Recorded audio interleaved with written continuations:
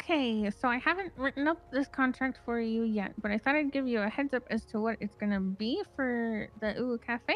Okie dokie, guys, help me take notes, So it'll please. be a payment plan, but it'll basically be, I think, uh, I'll correct myself later with the actual contract if I'm wrong, but it'll be 600,000, and then hold on, give me a second to look it up for materials. 1 second.